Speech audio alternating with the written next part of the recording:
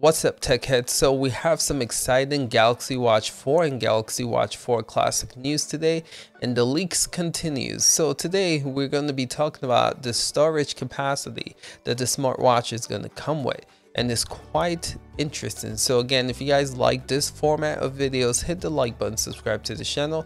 Let's get right into this. So this leak showcasing that this device is going to come with 16 gig of built-in storage.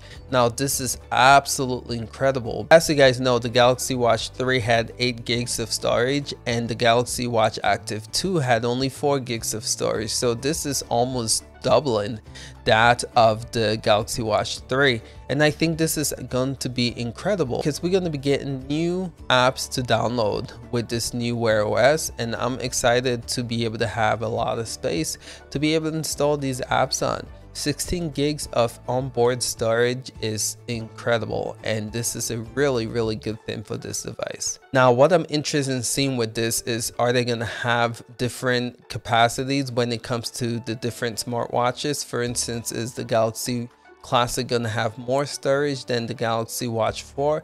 We gotta wait and see how that all goes down. But again, if 16 gig is what you get as base for both of these devices, man, that is going to be a steal. So that is not the only leak that we got today. We actually got some news about the chipset that's going to be powering this awesome smartwatch, and it states the Galaxy Watch lineup will be powered by the new 5nm Exynos W920 chipset, which boasts of 1.2 faster CPU performance and a massive 8.8x increase in graphics performance compared to the Exynos 9110, which was found in the existing Galaxy Watches. And there'll also be 1.5 gig of RAM accompanying the chipset. So you guys might see this and you guys might be like, oh, this is not so good. But just so you guys know, the previous Galaxy Watch 3 had also 1.5 gigabytes. And anything I can say is that I hope with this new clean Wear OS that it doesn't require a lot of RAM, because that was the issue with the previous Wear OS devices. You need a lot of RAM to get great performance.